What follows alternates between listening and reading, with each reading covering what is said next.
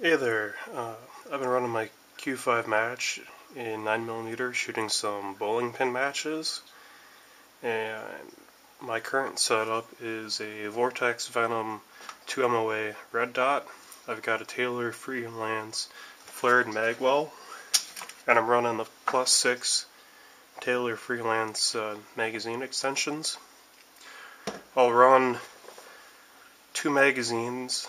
I won't really go more than like 1.5. Shooting 9mm, you are disadvantaged in bowling pin shoots. You can knock the pins down, but the later rounds you have trouble because the bowling pins don't roll as well. My losses were basically due to the bowling pins hanging on the edge of the table, and I would hit it with 9mm, but it wouldn't get it over the hole that was created. The Talyor Freelance stuff has some really nice machine work.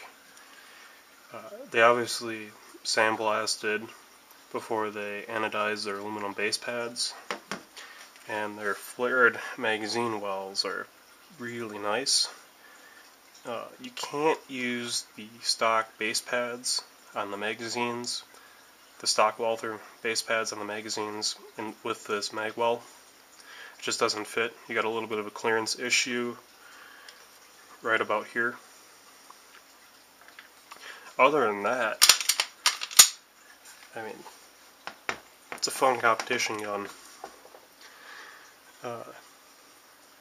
With the magwell and the red dot, you're outside of the enhanced service pistol limits for IDPA, which I was going to try, but didn't want to pull everything off. Overall, I'm really liking the Q5 Match.